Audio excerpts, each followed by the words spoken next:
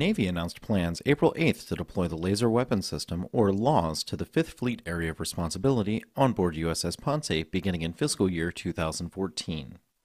This technology is really important to the fleet so that what we can do is make the cost of delivering fire to an enemy affordable and to relieve ourselves of the need to rearm. Having a magazine that is essentially endless because we can generate power as long as we've got generators able to be fueled gives us, until the end of our fuel supply, the ability to generate energetic fires against an enemy, whether that's defensive or offensive.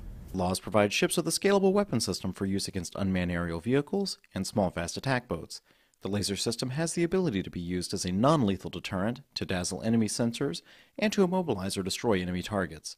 This provides commanders with a multi-tiered threat response from one system.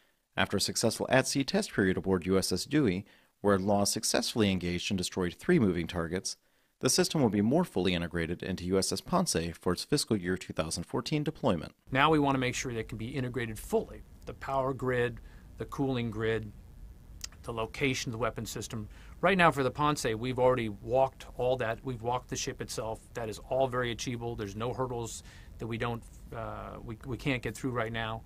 So to us, that's the piece that we want to just prove out with the Ponce, and my colleague Admiral Eccles will talk about that. But again, we feel very confident on everything we've done thus far that it will prove out very successful. From the Defense Media Activity, I'm Petty Officer Joshua Shepard.